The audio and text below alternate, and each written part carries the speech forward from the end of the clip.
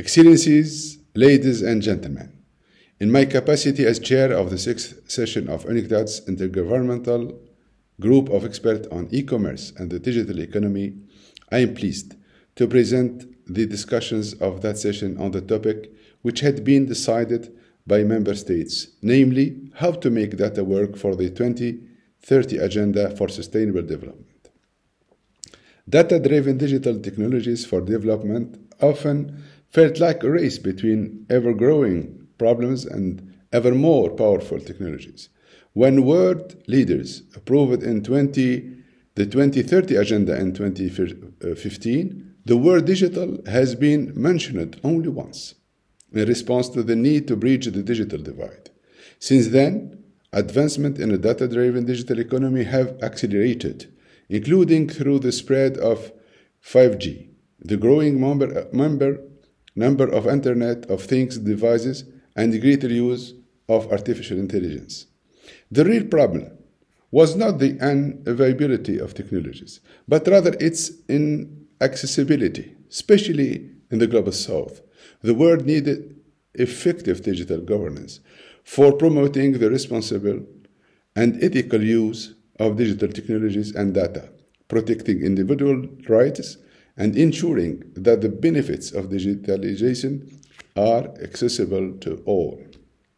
We need a global effort that is multi-sectoral and multi-stakeholder and builds on existing initiative in the United Nations and beyond.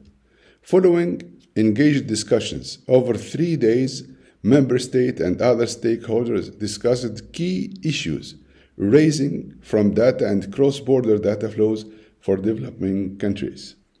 In this context, discussions focused on policy options at both national and international policies, emphasizing the question of how to shape a digital economy in which gains can be shared equitably and sustainably.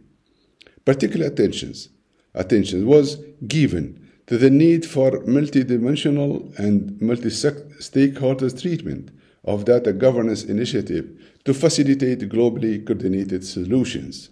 Importantly, delegates of the group of experts put forward a set of agreed policy recommendations.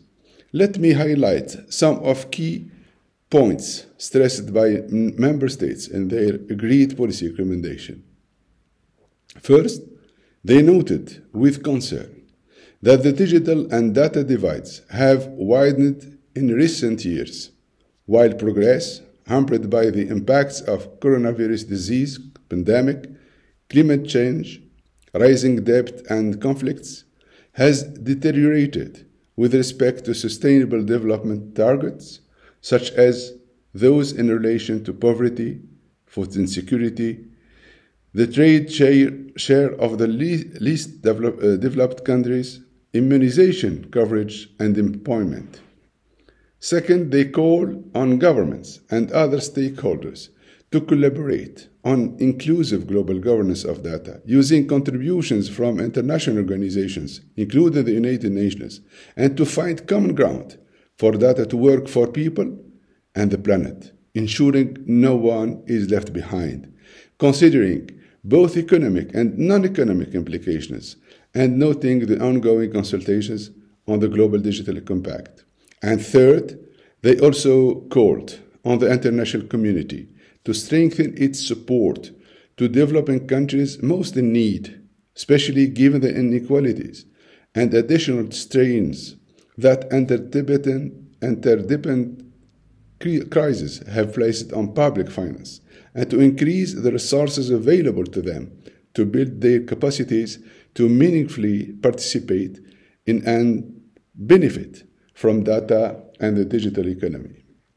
I hope that these and other recommendations from the UNCTAD Intergovernmental Group of Experts on E-commerce and the digital economy can serve as valuable inputs to the discussion development related to data for development and at the Commission on Science and Technology for Development.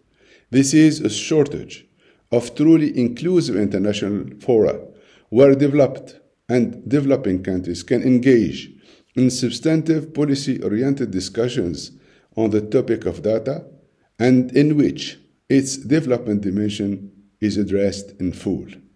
I am encouraged that the CSTD can take up this question in its program of work, and I look forward to fruitful discussions. Thank you for your attention.